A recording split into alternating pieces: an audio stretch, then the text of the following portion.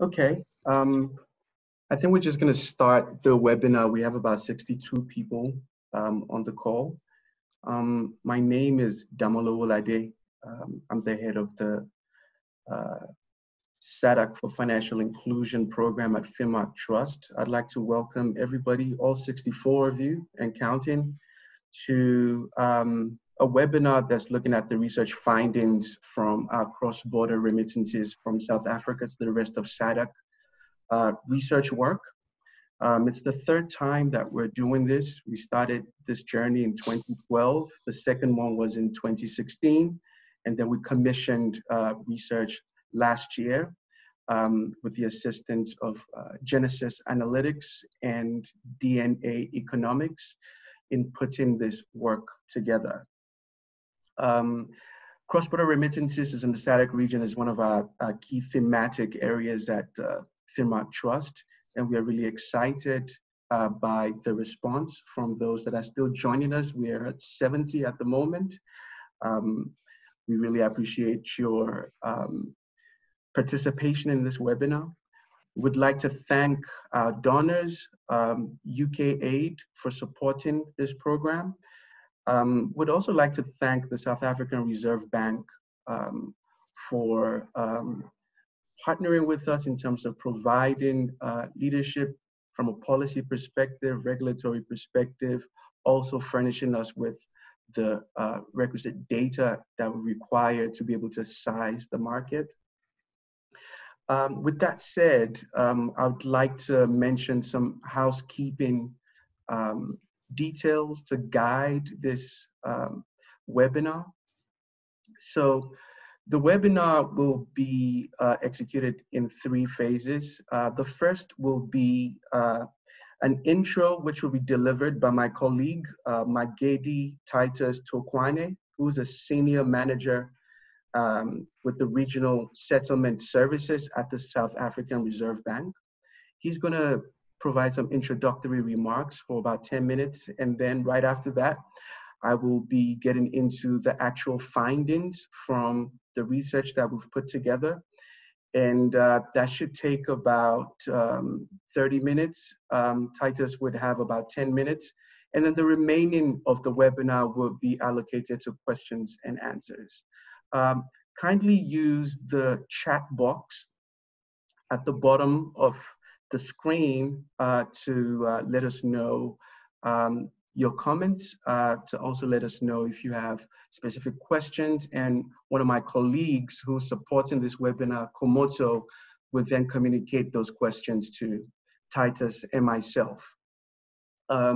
So with that said, I am going to introduce Titus now to give us the introductory remarks so we can get on with this.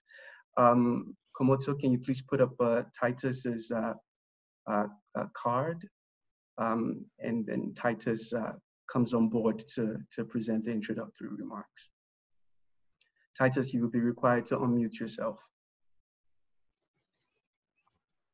Okay, good morning, colleagues. Can you hear me? Hello? Yes, you're clear. I can hear you clearly. I'm sure everybody else. Okay. Yes. Yes. Okay. Thank you. Thank I just wanted to make sure. Good morning, everyone. I would like to welcome you to this webinar in partnership with the Finmark Trust. My name is Advocate Magedi-Titus Thokwane. I'm from the South African Reserve Bank. I will be talking to you in my capacity as previously the SADC Payment System Project Manager.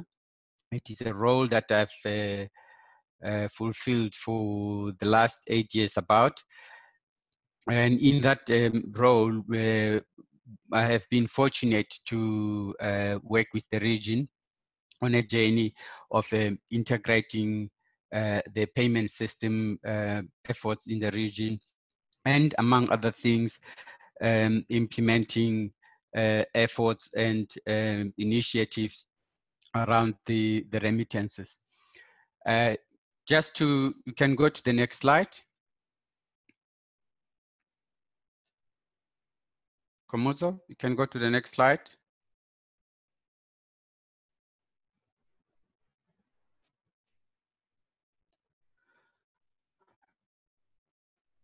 Okay, thank you. In terms of my key points that I will touch on, I will just give you a view of the CCBG and the SADC Regional Payment System Integration Project, and the historical context of the SA SADC remittances in terms of the regional economic perspective and financial inclusion. And then I will touch on the current SADC payment system integration initiative insofar as remittances and low value payments is concerned. And then I'll just give you my thoughts about the impact of COVID-19 on remittances. The CCBG stands for Committee of Central Bank Governors. It is a structure under the SADC Secretariat. It falls under or reports to the ministers that are responsible for finance and investment in the SADC region. And the ministers obviously reports to the heads of state. Under the Committee of Central Bank Governors, you have various subcommittees that deals with central banking and banking related initiatives. Among others, we've got a payment system, we've got banking supervision, then we've got the legal subcommittee, we've got financial markets, and we've got the SADC Banking Association as one of the groupings that reports to the governors. Then the work that that formalizes the structures under the governors is articulated in the SADC FIB. The SADC FIB, it is a SADC protocol on investment, finance and investment. And under FIB, you've got the various annexes, of which Annex 6 provide the institutional arrangements for the payment system. Among others, in terms of the mandate that has been given to the payment systems, include the integration of a payment system in the region,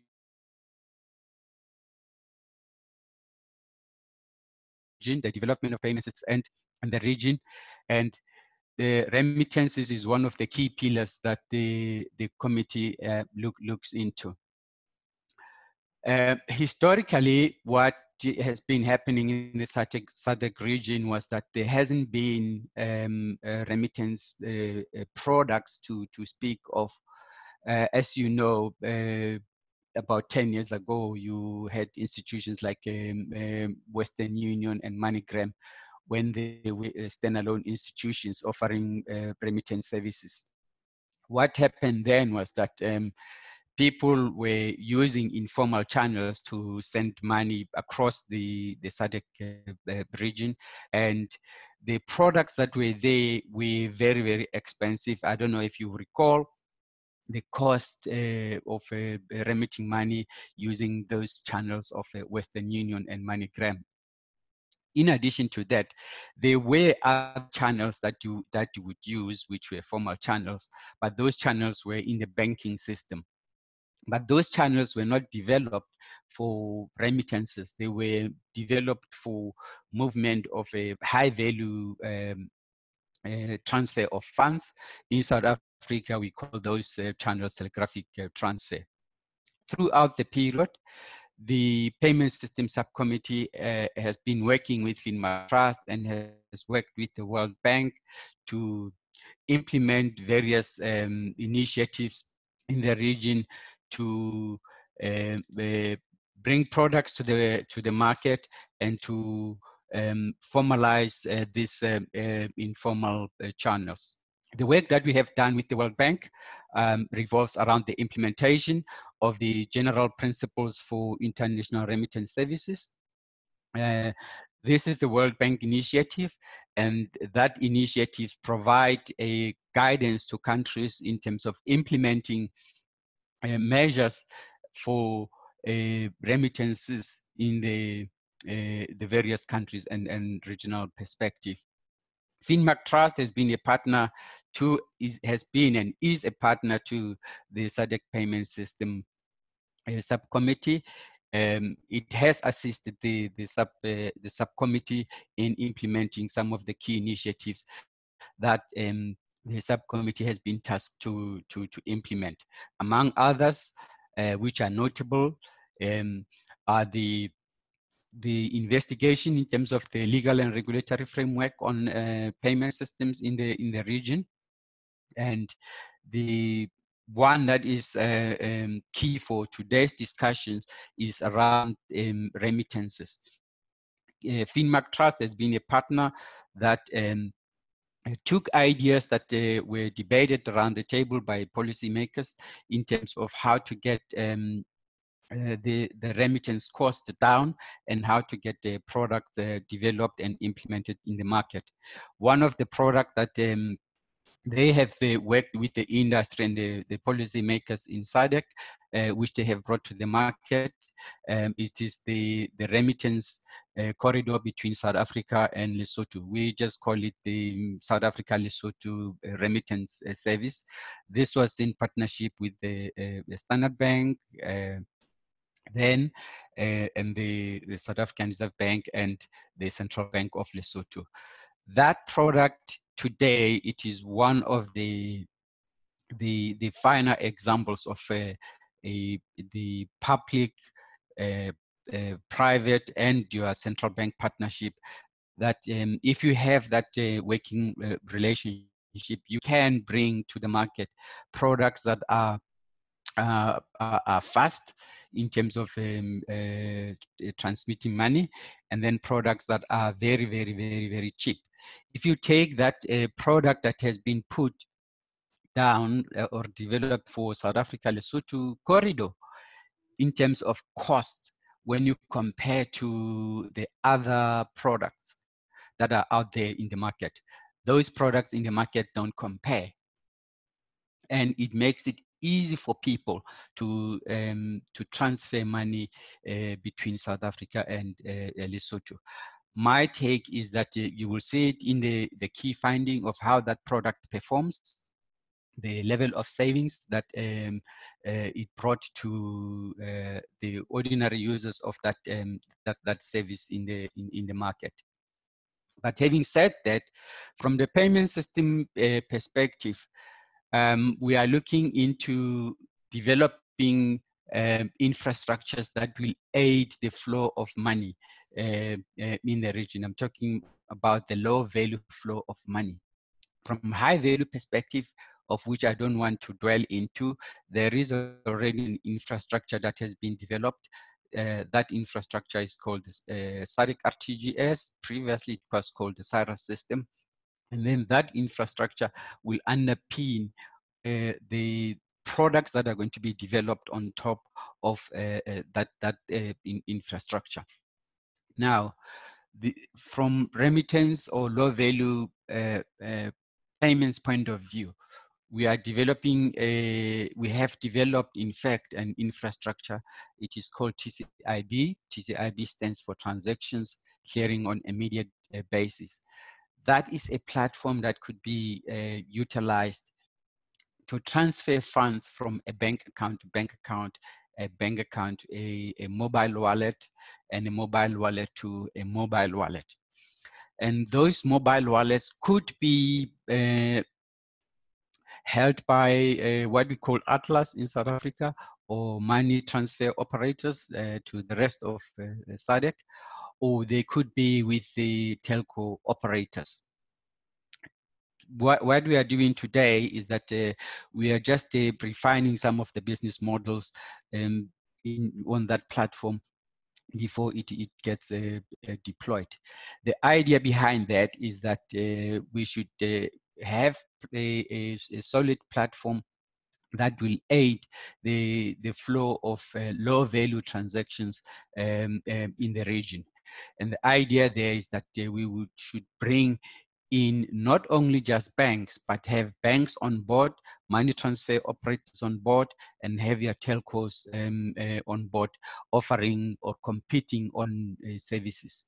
And as you know, when you open an environment like your payment system to additional players, you are bringing things of risks, but you are bringing competition, and when you bring competition, prices will go down, and then the service providers will compete on service that they will provide to the people. Having said that, I think I will stop right there, and then I'll be ready to take questions in this regard. I'll just give, in conclusion, I'll give my thoughts around the impact of COVID-19 on remittances.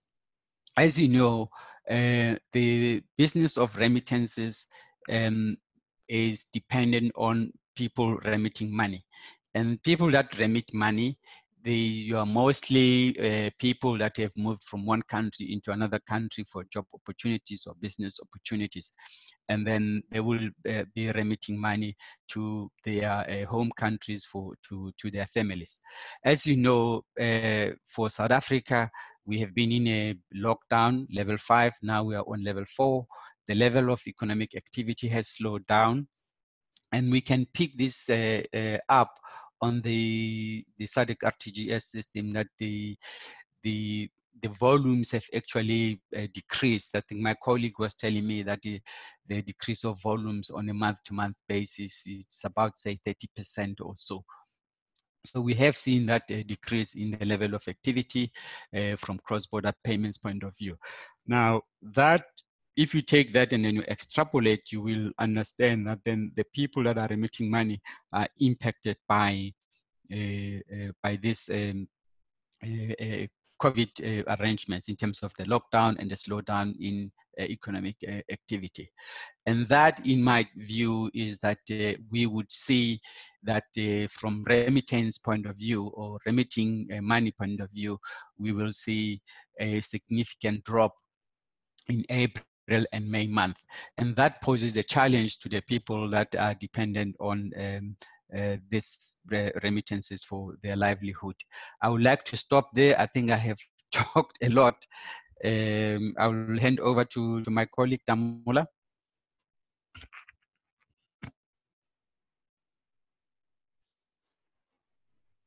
Thank you, Titus. Thank you for that. Without wasting any more time, I'm just going to go straight into the findings. So what I will be presenting will go along the lines of the following. I will spend a little bit of time on background, talk about methodology and data set, recount on the evolution of regulation and market participation within the cross-border remittances space, then go into our estimate of migrants, then that would lead into the market size.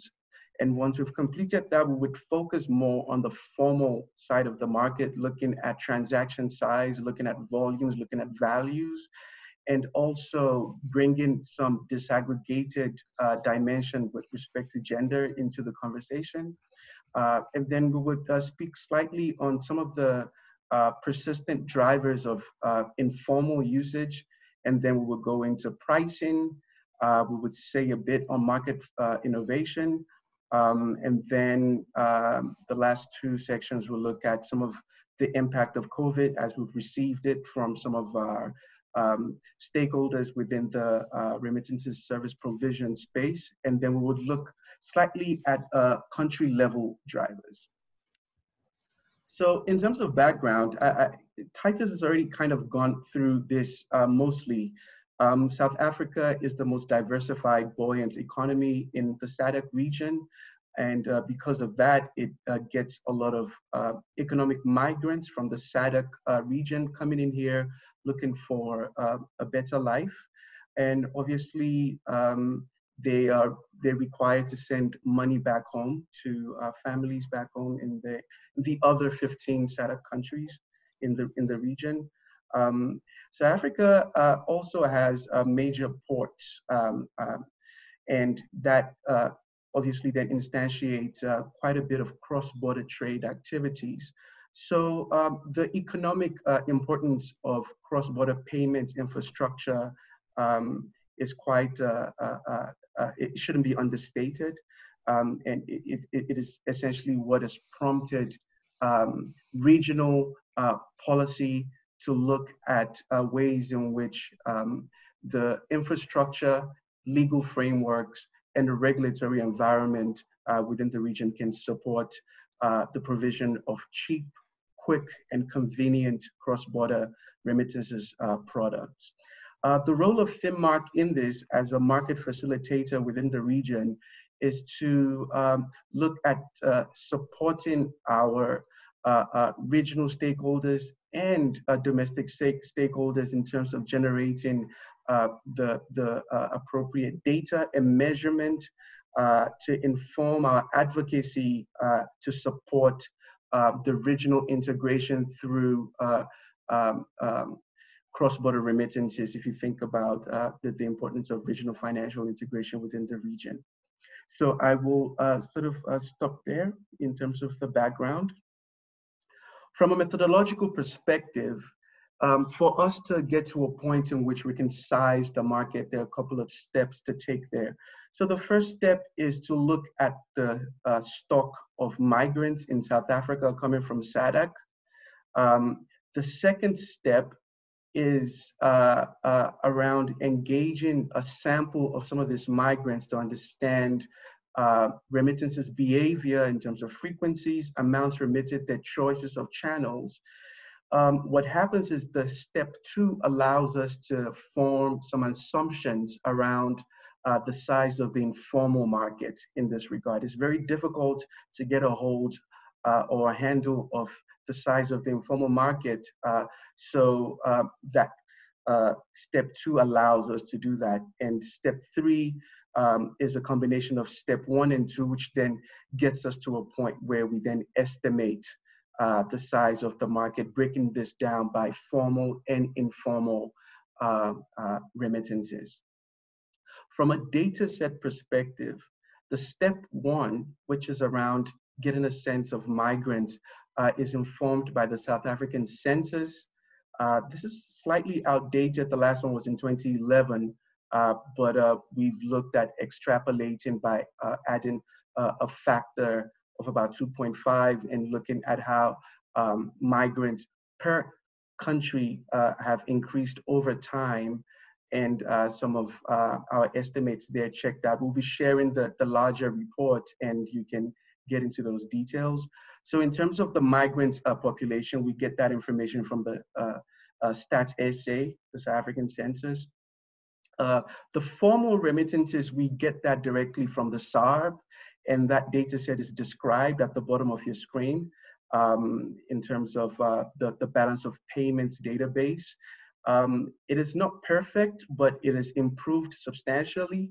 I'll give an example of some of the areas where imperfections can creep in. So for instance, you could have a migrant that has a bank account in South Africa and then send a card back home, and then you have the family member withdrawing money, making a card transaction in the recipient country.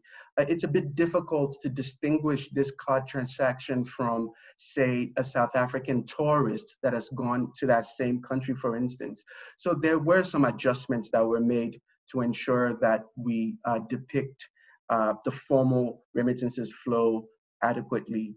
And as I've said, there were some qualitative studies around understanding a sample of the migrants. And we also looked at in-depth interviews with some of the remittances service providers to get a sense of the supply side. Titus has already mentioned this, but it's important to also sort of put it back into the conversation. So essentially, looking at the evolution of the regulatory space and the market participation space, pre-94, the market was mostly dominated by commercial banks. And then subsequent to that, the SARB introduced the authorized dealers with limited authority, which are essentially non-banks coming into the marketplace. And that led to the instantiation of business models as Titus described earlier, the South African Lesotho corridor, where ShopRite partners with Standard Bank, for instance, looking at the retail model there. In 2017, there was the advent of amendments to like the FICA laws that allows for risk-based approach to onboarding of customers. This allows the remittances service providers to make judgments on the risk profiles of customers in order to have a remittances market that is much more inclusive. And as I go further in the presentation, you would see the reasons why inclusivity is quite key in this market. In 2018, ADLA 4 license was introduced, and this allows for what the SARB defines as value remittances, which is essentially goods-based remittances. People can buy goods and remit back home as opposed to actual money. And then in 2019, the retailer model was launched in Eswatini. So that kind of gives a sense of the regulatory evolution from mostly predominantly bank-led to a sector where market entry is much more relaxed and we have much more activities by non-banks. Now, going to the migrant population estimate, we estimate that 3.7 million migrants within the SADC, from the SADC region, live in South Africa. Obviously, we are very sure that this is probably inaccurate, but it's the best estimate that we can make, and we welcome collaborations in terms of working through the methodology here. What is quite important to note is that about 80% of these migrants come into South Africa either legally and then decide not to go back home because they would like a better life. So it turns out that about 80% work in informal, in the informal sector, you know, working piecemeal jobs, essentially not having the requisite types of ID that will be required by a commercial bank to use the banking system, for instance, to remit money back home, which is why, as Titus mentioned earlier, a majority of this market was historically informal based. So most of the migrants would use informal remittances platforms to send money back home. But as I get further in the presentation, you would see the shift over time. And the table essentially just shows us the top 4 or 5 migrant countries, and the last column there shows us the percentage of those migrants that are essentially working in the informal sector, legally not having the right to work in South Africa. So now, the market size. So just to recap, as I mentioned in the methodology section, we had this, I kind of described the way in which we get to the estimate of the total market size, which is looking at the migrant population, trying to form assumptions on the informal market based on some qualitative studies, and then using the actual formal data from the SARB to then extrapolate to what the total market would be. And as of 2018, the total market was 21.87 billion rands, which is just over $1 million, of which 52% were in the informal sector. As you would see there, there was an increase of about 159% between 2016 and 2018 to have informal, formal remittances being at 10.5 billion rands at 2018. And we saw a drop of about 24% to 11 billion in 2018. And looking back at the estimates we had in 2016, we've seen an increase of 31% in total market size between 2016 and 2018. What is also important to note is to sort of see the corridors that is driving some of this remittances. As you would see at the bottom chart there, Zimbabwe, Namibia, Mozambique, Malawi, Lesotho are some of the highest net outflow remittances corridors in the region. So now, going to the transaction sizes, and the transaction sizes are quite key in terms of how we understand the level at which the market is becoming slightly more inclusive. That is, you have more low-income people using formal channels, for instance. The transaction size is also kind of critical when we think about how to analyze pricing within the market. So if you look at the chart, the scatter plot on the right side of the screen, you can see that Zimbabwe and Malawi, in terms of total number of transactions, is pretty high, but that also intersects with quite relative low transaction sizes, which is indicative that low-income migrants are starting to use formal remittances. And the line chart on the left of the screen also tells us that, as Titus has mentioned earlier, the authorized dealers, which are essentially banks, and the ADLA 234, who are non-banks, if you look at those, you can see that the dark line there, which represents the banks, has the highest average transaction size.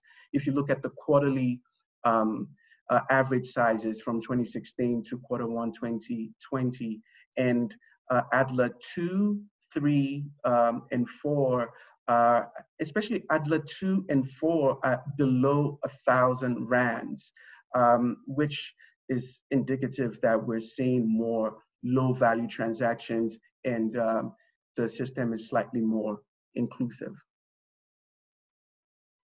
So now, going to the volumes, it is encouraging to also see, looking at the chat at the top of the screen there, again, breaking this down by banks and non-banks. The bank is the dark blue line, and you can see the declining representation of banks within the cross-border remittances, formal cross-border remittances sector between Q1 2016 and Q1 2020. And you can see how ADLA 2 dominates. So ADLA 2, the distinction between ADLA 2 and 3 is that ADLA 3 specifically has transaction limits, daily transaction limits of about 5,000 rands and a monthly transaction limit of 25,000 rands. Those transaction limits are not applicable to ADLA 2, and ADLA 4, as I've mentioned earlier, is where the value remittances lies, the goods remittances. And as I've mentioned, that was introduced in 2018, and as you can see, the gray line starts to emerge there, showing appetite for people needing to send goods back home.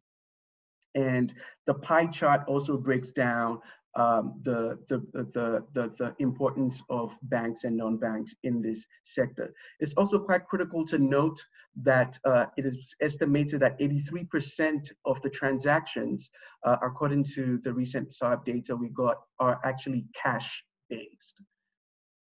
And the implications of that would be elucidated upon as I move on. The values slide is no different from the volumes. As you can see, we have different, we have similar trends there, with ADLA 2 dominating, the emergence of ADLA 4, the goods remittances. And it's also important to note that ADLA 4 is essentially a combination of ADLA 2 and 3, which is why we see the tail line declining there.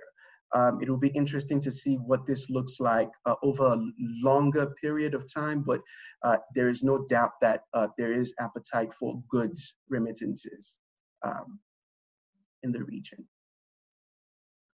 Now, looking at the formal market broken down by gender, I mean, it's a no-brainer that South Africa gets much more male economic migrants, and that is reflected in the volumes chart that's on top of the screen there. As you can see, there are more males sending money in terms of number of transactions if we look at Q1 2016 to Q4 2018. But what is quite important that we would like to show is the table at the bottom of the screen there, especially looking at Zimbabwe, Malawi, and Lesotho. If you look at the average annual number of remittance transactions, you can see that the women from Zimbabwe, Malawi, and Lesotho are sending quite a number of transactions out of South Africa. And for institutions and stakeholders that are interested in gender-related payment programs, it might, this table at the bottom of the screen should give you something to think about. And we can further analyze this data to get into more details, but we thought it was important to show this. Now, going to the informal sector and what is driving the use of informal remittances channels in the region, as we've mentioned, I mean, the key issue here is the fact that a majority of the migrants are actually not legally allowed to work, so they don't have the requisite ID or documents to use banks. And at some point or at some level, they also have a perceived sense that they would not be eligible to use formal options. Another reason is that there are established informal systems like public transport systems and the Awala type of systems. Some of these informal channels have been said to be actually quite convenient. For instance, the transport operators going to Zimbabwe, from our qualitative study, we had some reports that some of them could actually deliver to the recipient's doorstep. And if you think about where migrants also reside in the Republic, that is South Africa, usually in a city, they're usually in close proximity to the informal providers, and there's a level of trust that's being gained over multiple uses of these informal providers, and they typically have a general preference for cash, and their level of income is also a key determinant for using informal channels. However, with some of the plans from a policy and regulatory perspective and the drivers of market development, as Titus had mentioned at the beginning, we should be seeing more of participation in the formal channels, but we'll wait for more data as time passes to see how this pans out. Now, the pricing. So in terms of the pricing is quite interesting because FinMark is not the only organization that's looking at pricing. But to start off, the methodology that we've pursued in terms of assessing pricing in the region, we went about this through a mystery shopping process where we actually made payments via service providers to SADC countries, and then looking at the actual receipts to see the cost of those transactions. And for those who are not familiar with how generally remittance pricing are calculated, essentially we look at exchange rate margins, and then we look at the direct transaction costs as well. And then finally, we weight the pricing based on the proportional share of remittances volumes per license categories.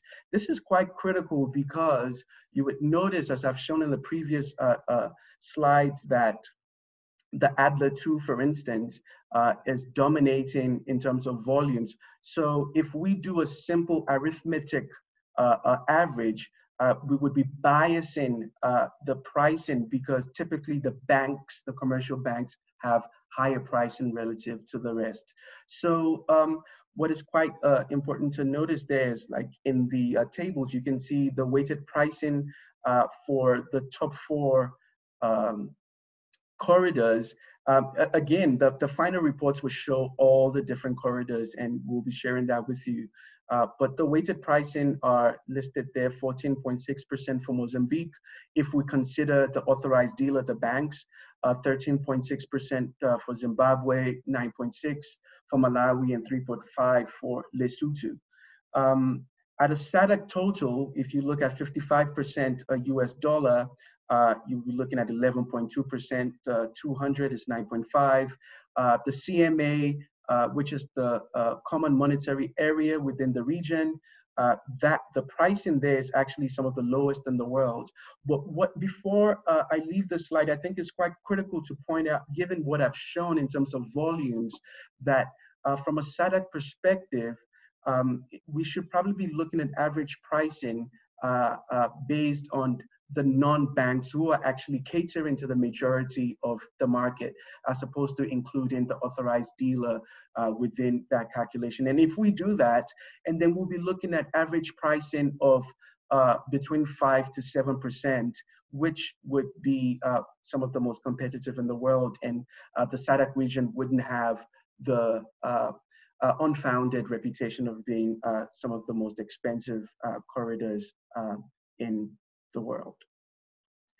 It's also quite important to also mention that the average transaction size at which we calculate pricing is quite key. So as I've shown earlier, transaction sizes are within $55 to about $70 on an average within the region. So looking at average pricing at US $200 is probably not applicable in the region as well. Market innovation, I'm going to breeze through this. What we're seeing is that some of the remittance service providers are starting to attach or link to mobile wallets in recipient countries.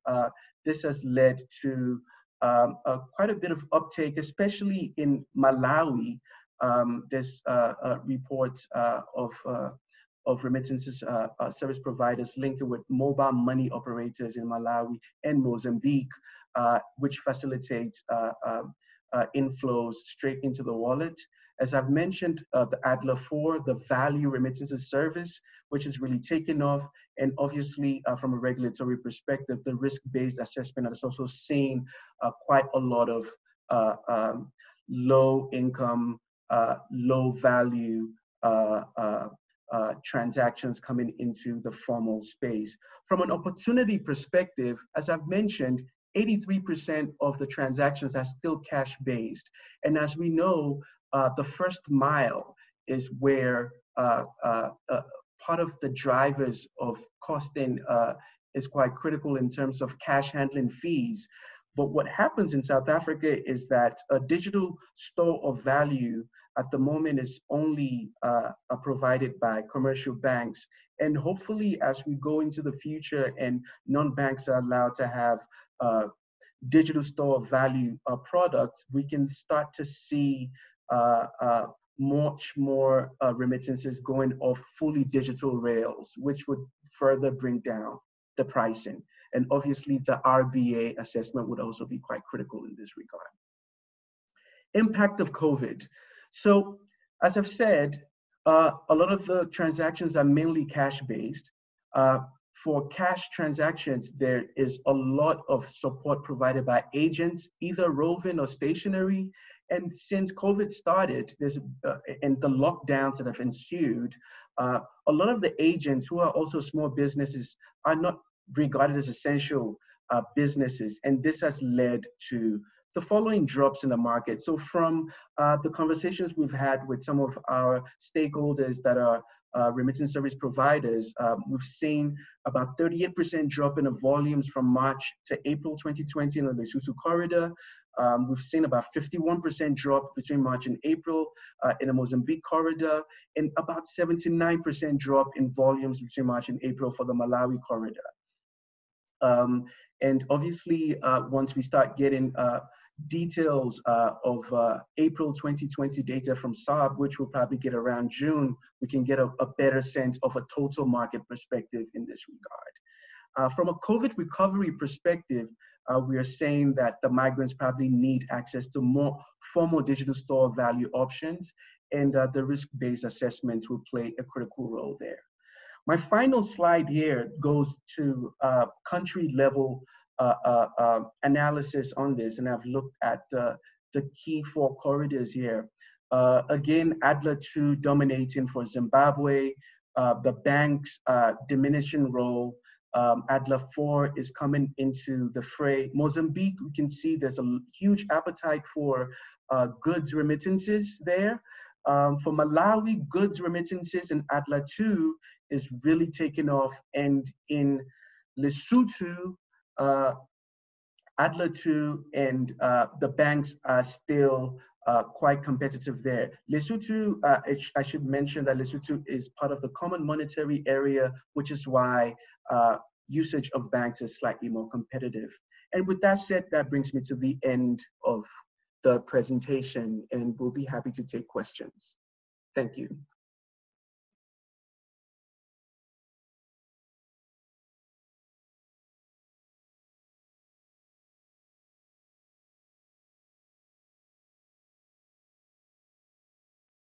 Komoto, do we have any?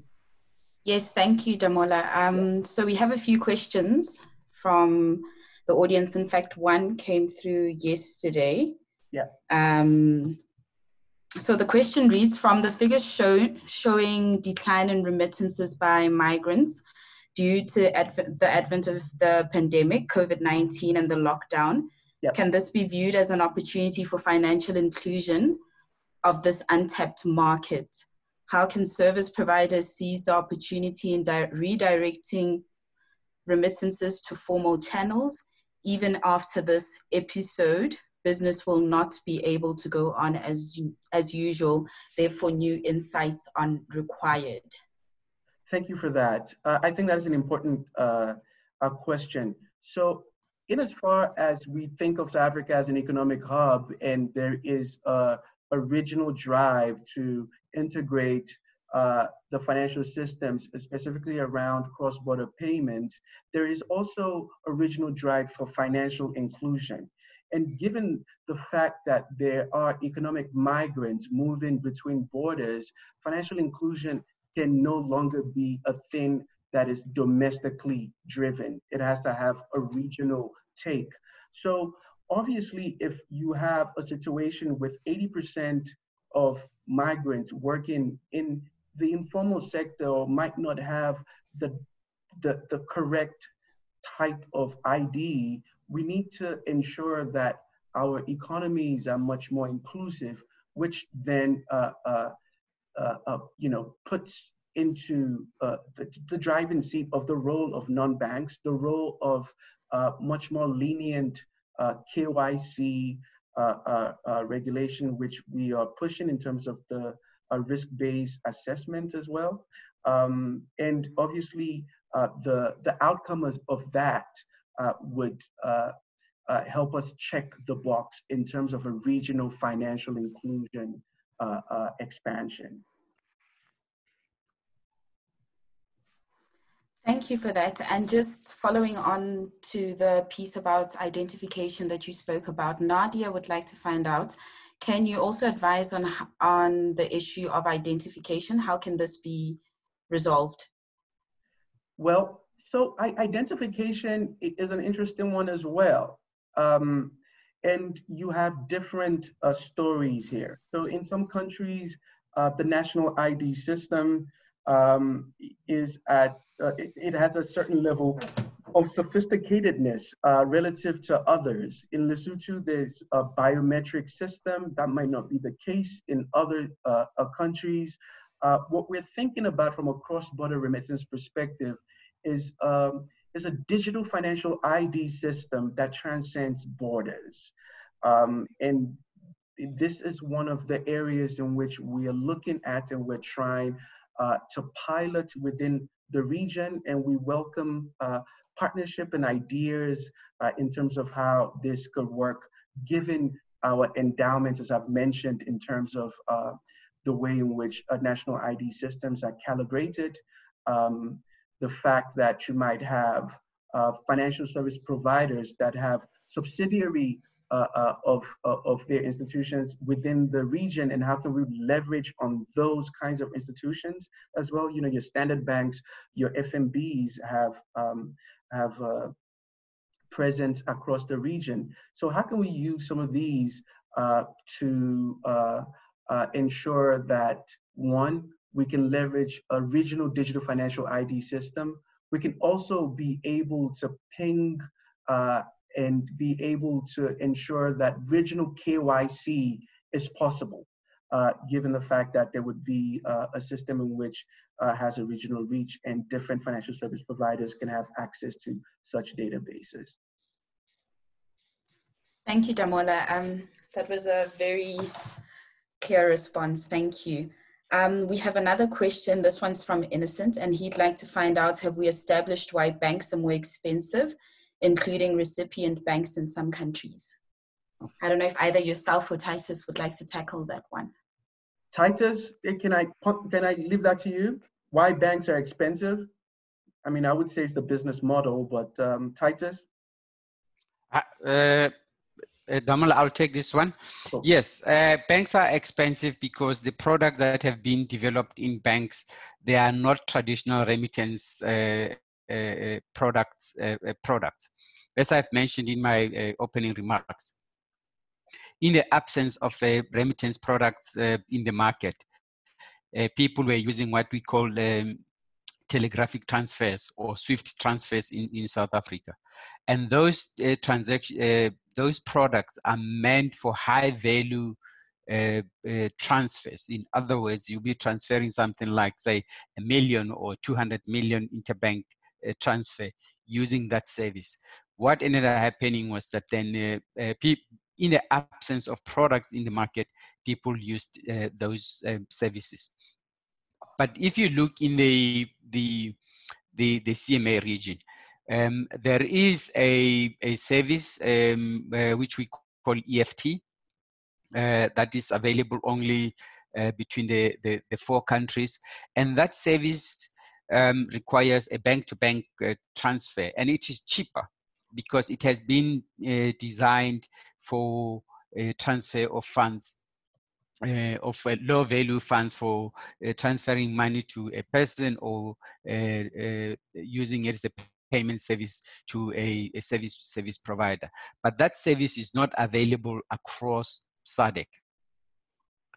So now what happens is that then people ended up, as example, if you wanted to transfer money to, say, Angola, or you want to transfer money to Botswana, in the absence of the product like your South Africa Lesotho, a ShopRite product, in the absence of that, and in the absence of the EFT service that we have in the CMA countries, you end up using what is available, which is your telegraphic transfer, or which is the bank services. And those are the expensive channels to use. But like I said, that there is work in progress to develop a platform across SADC that will enable transfer of funds from a bank account, from a bank account to a wallet, and from a wallet to wallet. We hope that once that is implemented, you will start seeing competition in that market, because you not only have banks participating there, you will have your money transfer operators, you will have your telco operators in that space, and then there will be different services that will emerge from that platform, of which service providers then will be able to compete on price and service in the market. Thank you. Thank you, Titus. We're going to take 3 more questions, and then I will just put Damola's details up so that you can engage further with him if your question doesn't get responded to. So there's a question from Leon that speaks to Mozambique. So he has noted that there are a high number of migrants in South Africa from Mozambique, but the number of transactions are relatively low at about 7,000. So he'd like to find out, can you please outline why these transaction numbers might be so low for Mozambique? So in those countries where the number of migrants are high, but the number of transactions appear to be low, can you infer what the reasons for that might be? Thank you for that. So the country level slides that I put up, I'm not sure the one that Leon is referring to, either the line chart or the table. So from the line chart perspective, if we're looking from a quarterly perspective, if we look at a yearly perspective, Mozambique is actually in the top 3 from a number of transaction standpoint. So the top 3 corridors in terms of volumes is actually Zimbabwe, Mozambique, and Malawi. And the situation looks quite different once we aggregate to a yearly level. That would be my response to you. In terms of what is driving the disparity between the numbers, if you think about the high number of migrants versus what we see in terms of what's passing through the formal remittances channels, I think that would require a dedicated survey looking at Mozambican migrants specifically. It's not something that I can speak on. It would be essentially speculative. Thank you, Damola. Our second last question. This is from Douglas, and he'd like to find out whether you have any idea about the corridor prices in the informal sector. We have, so the network of informal remittances service providers within the Republic is quite vast. And for us to get to a point to then ascertain what the pricing looks like would require quite a bit of effort from a research perspective. We do know from our qualitative study that the transport providers would charge up to between 10 to 30% of the value that is being sent across border. And then you have, especially in DRC, where you have some of these informal hawala types that would charge something similar between 10, 20%. But for us to speak authoritatively about pricing within the informal remittances space, I don't think we're in a position to do that. We can infer or estimate what it is, as I've mentioned, but it would be intellectually dishonest to say we're speaking authoritatively on that.